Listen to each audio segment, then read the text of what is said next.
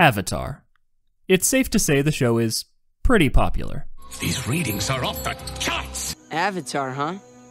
Very nice. Someone born when the series first aired in 2005 would now be old enough to enlist, and yet the vibrant anime-inspired epic continues to fuel an entire industry of video essays, many of which are pretty dang good.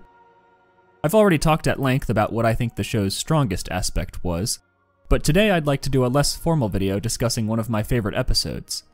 And for fans of my normal content, don't worry, the super long videos on obscure animal-related topics are still in the works. Hello, little weird fox guy. It's just nice to take a break every once in a while and make something casual that doesn't require 2 or 3 months of research and editing. When people talk about the best episodes of Avatar, a few specific choices usually come to mind. Zuko alone is a natural frontrunner for the uniqueness of choosing to force the former antagonist into a heroic role, while not featuring any of the rest of the main cast, its brilliant subversion of the Western showdown formula, and its powerful and effective use of flashbacks that reveal a great deal about its titular character's past in subtle, clever, and impactful ways. The Storm is widely credited as being the first episode to force us to consider the Banished Prince as something more than a simple villain, cleverly contrasting his journey with the young Avatars, while the Blue Spirit followed this up with an exciting, action-packed episode that builds excellently upon these reveals. City of Walls and Secrets ends on a harrowing cliffhanger, in which the city of Ba Sing Se, the last bastion of resistance to the Fire Nation's tyranny, the safe harbor our heroes had spent the entire season seeking, is revealed to be an Orwellian police state. And the Southern Raiders serves as both a surprisingly mature exploration of grief and trauma, as well as a moving payoff for the loss that has haunted Katara since her first appearance in the series. But what if I told you that one of the strongest episodes in the show, one in which many of its greatest elements, pun definitely intended, are played at their strongest, is actually the library?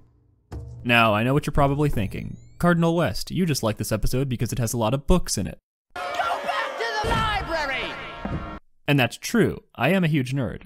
But as a matter of fact, I don't just read books, I actually wrote one.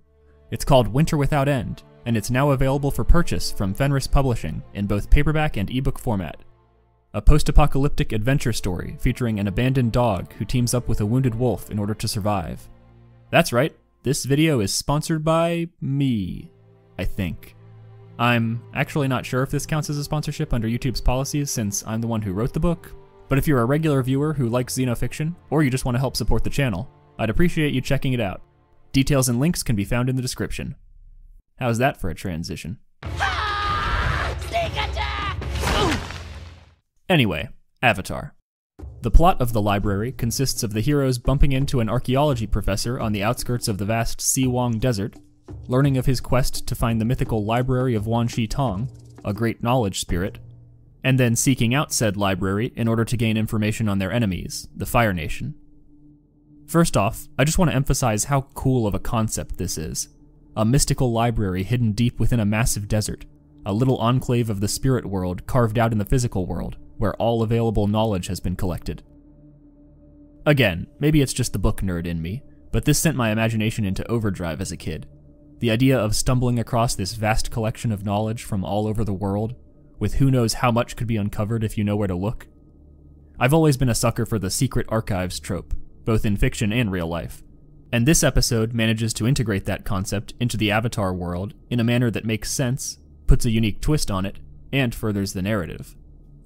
Speaking of integration, I love how the writers managed to allude to the existence of the library all the way back near the end of Season 1, when Zhao mentions it while explaining how he discovered the identities of the mortal forms of the moon and ocean spirits. I was a young lieutenant serving under General Shu in the Earth Kingdom. I discovered a hidden library, underground, in fact. But even before the group gets to the library, viewers are treated to a unique environment in the vistas of the Siwang Desert, a massive, arid expanse of dunes that lies at the heart of the continent, as well as the surrounding prairies. The Earth Kingdom is by far the most diverse of the 4 nations, reflecting the traits of its classical element, which is composed of a variety of substances and takes myriad forms. The society, culture, and even locales of Kyoshi are distinct from those of Ba Sing Se, or Omashu, or the eastern coast. And in the library, we get to see yet another example of this diversity in the Sandbenders, a culture who has adapted to the harsh climes of the Siwang Desert by learning to use earthbending on fine grains of sand. With clothing inspired by the peoples of the Middle East and Central Asia, and sand skiffs that they employ to sail the dunes like seas, the Sandbenders always stuck out to me as one of the most interesting and distinctive subcultures in the Avatar world, even among the numerous other examples. Also, this brief moment when the gang exits the cantina, and Professor Zay shoos away a group of Sandbenders who seem a little too interested in Appa, serves as a nice setup to what happens in the episode's climax. But all in all, Avatar has always done a fantastic job of integrating the different elements of its world building, with bending, culture, and geography tied together and shaping one another to create so many unique combinations that all help to make the world seem more lived in and real. Then we come to the aesthetics of the library itself. This sprawling, cavernous, seemingly endlessly layered palace-like building with exquisite architecture, containing influences from all over the Avatar world. Towering shelves reach toward the vaulted ceiling, each packed with books and scrolls, while lanterns cast the darkened hallways in ethereal hues of green, and walkways suspended over the central atrium give a glimpse into the shadowed depths below. This grandiose scale is accentuated by the framing of scenes within the library. Shots are frequently placed low to the ground and angled upward, adding to the sense of being an insignificant mortal who has stumbled upon this mystical place. And the inhabitants of the library complete the aesthetic, with Wan Shi Tong himself being the primary example. A giant owl, cloaked in black feathers with a few splashes of white to give his form detail, the knowledge spirit wields a commanding presence even before he speaks with a melodic, echoey voice that seems to carry through the corridors of his domain, making him feel almost like an extension of his library. I know you're back there. I love how the writers managed to take the two animals most commonly associated with wisdom or wit, owls and foxes, and incorporate both into the episode, with the great owl spirit being aided by fox-like knowledge seekers, who traverse the world to bring texts back to add to their master's collection. How could I not think that's awesome? Yeah, I know. Throughout it all, the music, played with soft instruments and often accompanied by a choir, maintains an eerie, otherworldly quality to it, only heightening the sense that our characters have passed beyond the boundaries of the physical world into a place where human beings don't really belong.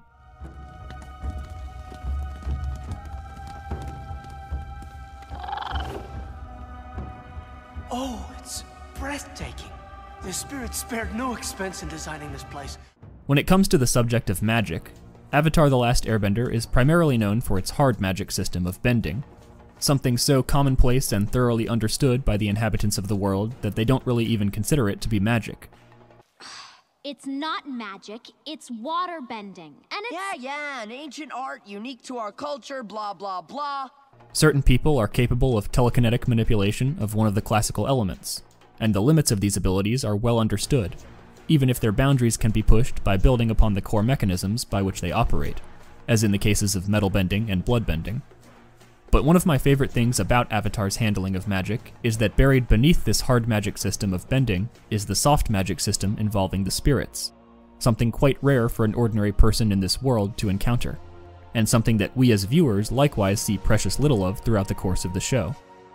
As Sokka says when referencing one of Aang's mystical experiences, That's Avatar stuff. That doesn't count.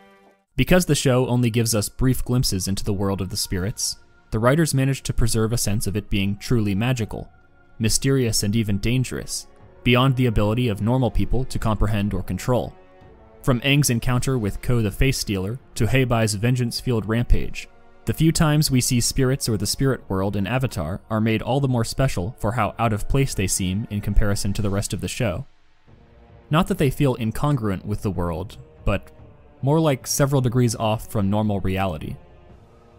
One of the most underrated qualities is Avatar's extensive use of locations. Practically every episode takes place in a new locale, aside from the odd two-parter, and even when the gang returns somewhere, such as with Omashu, the city's circumstances have changed so drastically in light of the Fire Nation's occupation that it effectively is a new setting. But the library has always stood out to me, seeming different even when contrasted against the myriad other locations that Team Avatar comes across in their travels. Speaking of spirits, we can't forget Wan Shi Tong himself, he who knows 10,000 things, the spirit of knowledge and creator of the library. Despite only being featured in one episode of the original series, he makes quite the mark, not just because of his distinctive style and presentation, but because of who he is as a character. The Knowledge Spirit is quite unique among the antagonists of the show, where other minor antagonists who oppose Team Avatar in some way either end up revealing their true nature for good or evil, or eventually reconciling with the group. Wan Shi Tong does neither. In fact, as a spirit, he fittingly exists beyond mortal conceptions of morality, caring only about the accumulation and preservation of knowledge for its own sake, and distrusting humanity because of their destructive tendencies. Something you can't really blame him for. Humans only bother learning things to get the edge on other humans. Like that firebender who came to this place a few years ago, looking to destroy his enemy. That being said, he is willing to give the Avatar and his friends a chance, despite strongly suspecting what their intentions are, and only turns on them when they betray his trust. Again, can you really blame him? As he says, "You think you're the first person to believe their war was justified? Countless others before you have come here, seeking weapons or weaknesses or battle strategies." Wan Shi Tong isn't just some stuffy old aloof spirit, or abstract embodiment of the concept of knowledge. He is a being with desires, ideals, and traits. We had no choice. Please, we're just desperate to protect the people we love. And now, I'm going to protect what I love. Including an endearing cheekiness to his personality befitting such a wise and intelligent being. Then why have you come here? Knowledge for knowledge's sake? If you're going to lie to an all-knowing spirit being, you should at least put some effort into it. It's often said that the mark of strong narrative conflict is when two characters or sides both have good reason to want opposing things, and we get a clear case of that in this episode. Naturally, we understand Team Avatar's desire to uncover intelligence that will help them win the war, as we have all of the context to know that the Fire Nation has invaded the other nations and committed atrocities. But to an immortal spirit, this is just yet another war between members of a species that cannot seem to keep themselves from violence and destruction. Individual human lives might mean everything to other human beings, but to the immortal spirit they might as well be insects. And as such, he chooses to value the preservation of knowledge over bothering to become embroiled in yet another one of countless human conflicts and risk his library, especially after his experience with Zhao, who torched a significant portion of his collection rather than let an enemy stumble upon it and gain an advantage over his nation. And that's what I find so interesting about him. Rather than being yet another evil minor antagonist, Wan Shi Tong is more of a lawful neutral type, if anything, whose principles and stern code clashes with that of Team Avatar because of how alien they are. Good thing in the sequel series, the writers knew to leave well enough alone. The last human who said that is still here. Oh. Well, at least they handled his character respectfully, right? No. For some reason, when the writers brought Wan Shi Tong back in Season 2 of Legend of Korra, they decided to take this interesting, nuanced, principled character and make him stupid and evil. Yes, I am well aware of the radio. But do you know how it works? Of course I do. There is a box, and inside the box there is a tiny man who sings and plays musical instruments. Actually. Look how they massacred my boy. An ancient spirit who lives above mortal concerns, hates the violent, destructive, power-hungry nature of humanity, and cares only about preserving knowledge for its own sake? Well, in the sequel series, Owlboy is so mad that humans tried to use his knowledge to obtain power that he sides with a human who is trying to fuse with the literal incarnation of absolute evil in order to conquer the entire world and initiate, in his own words, 10,000 years of darkness. But why? Why would you do that? Why would you do it? With you out of the way, I will be the one true Avatar. What's going on with you? What are you talking about? They didn't even get his voice right. And it's the same voice actor. Those are the old rules. Besides, what is the little girl going to teach Wan Shi Tong? Mortals are so predictable, and such terrible liars. And that's ignoring the fact that in the Eastern Asian-inspired mysticism of the Avatar world, there shouldn't even be a literal incarnation of good and evil. The unambiguous, dualistic good versus evil cosmology is a very Western, and specifically Abrahamic, metaphysical worldview. It's completely out of place here.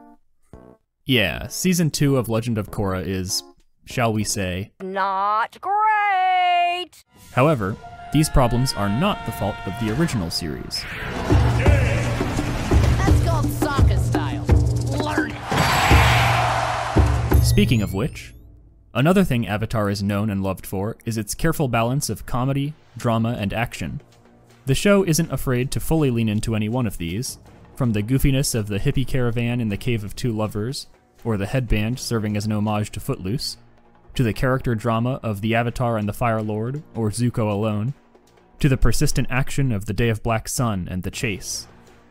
But more often than not, episodes frequently jump back and forth between these different narrative elements, which has likely done a lot in terms of keeping the series accessible to children while remaining engaging for teens and adults.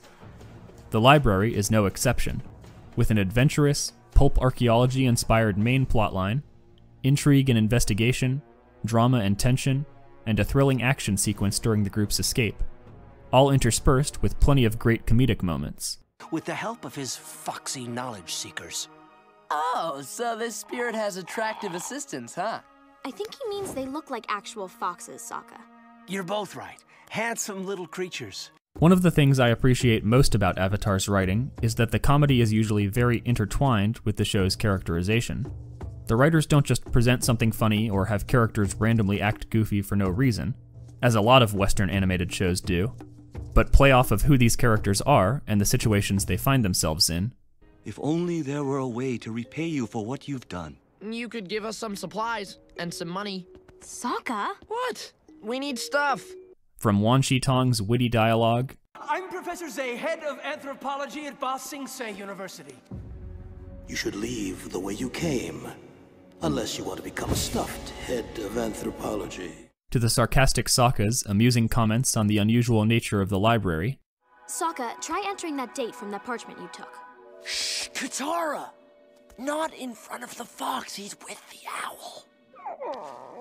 And from Toph's disinterested snarkiness. Does this place even exist? Some say it doesn't. Shouldn't you have mentioned that before? To the intellectual but socially clueless Dr. Zay fumbling through interactions. Tell me, which of the air temples do you hail from? The Southern Temple. Oh, splendid! Now tell me, what was the primary agricultural product of your people? This episode, even for all its other strengths, never loses the show's trademark endearing levity. So, who are you trying to destroy? What? No destroying. We're not into that. Then why have you come here?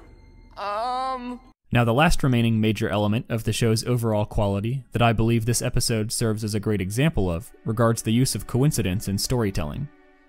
Generally speaking, coincidence, or unlikely events occurring within a story in order to further the narrative, has a long history in the art of storytelling, especially given older views on the nature of fate, destiny, preordained events, etc., etc. But as our understanding of reality has evolved and become more based in rationalism and empiricism, these tropes have come under increasing fire, because at the end of the day, what can't a writer justify with fate or destiny? Of course Anakin would turn on a dime and kill those kids. He was destined to fall to the dark side. Of course Daenerys would abandon all of her principles and slaughter thousands of innocent people. She was destined to go crazy. Of course 343 would release an unfinished Halo game. They were destined. It's something I appreciate about this show.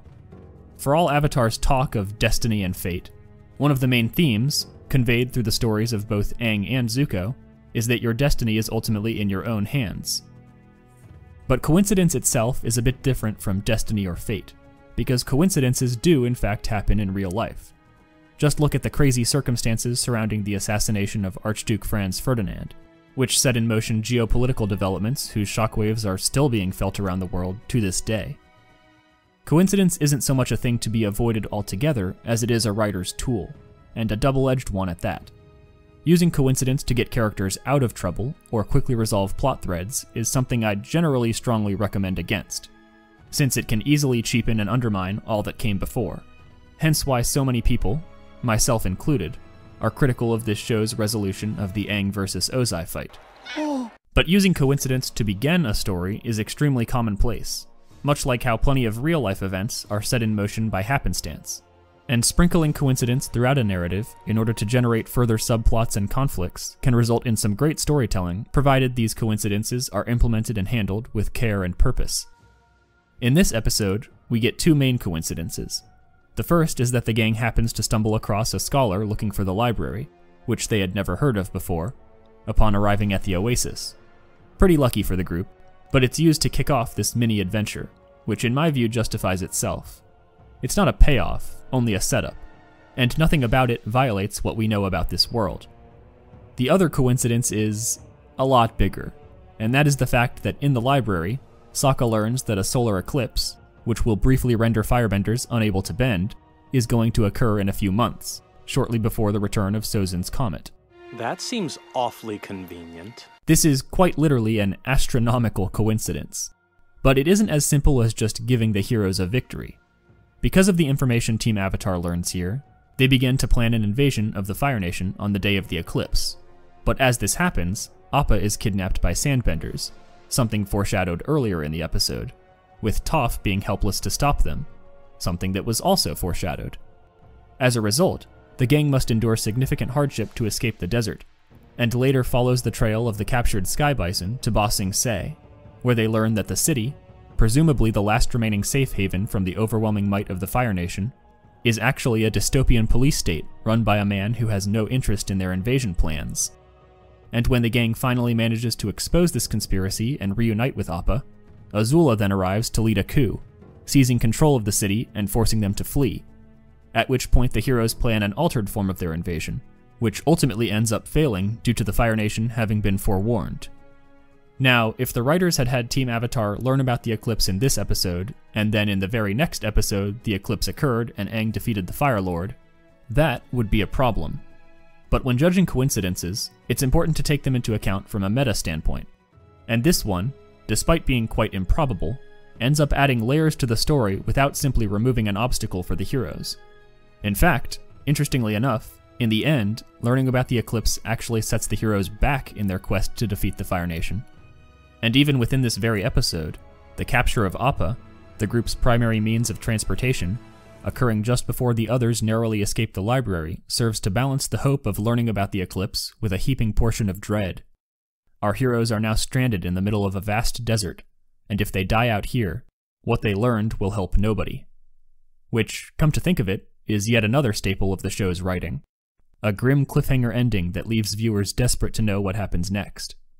It's a pretty brilliant trade-off, narratively speaking, almost like the writing version of using a carrot and stick approach with your audience. That may be a weird way of thinking about it, but hopefully it makes sense. Also, one other little point about the ending. I've always found something really poignant about Professor Zay choosing to stay behind when the others escape. That final line he gives, despite being so brief, manages to capture so much about who he is as a person. I'm not leaving. I can't. I've spent too long trying to find this place. There's not another collection of knowledge like this on Earth. I could spend an eternity in here. And in a weird way, I understand his decision.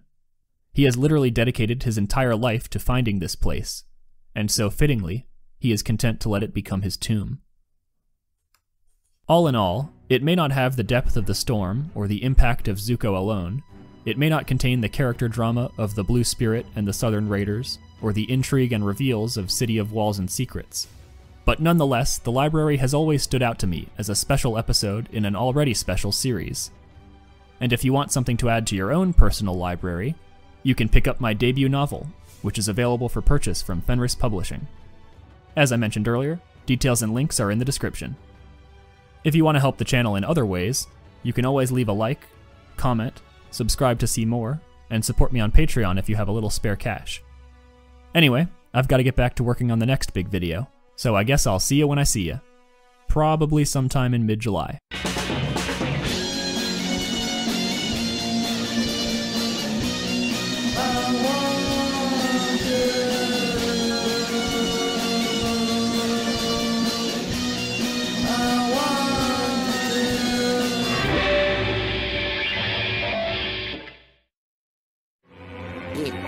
feels like somebody wants to sell me something! I told you he was on to us.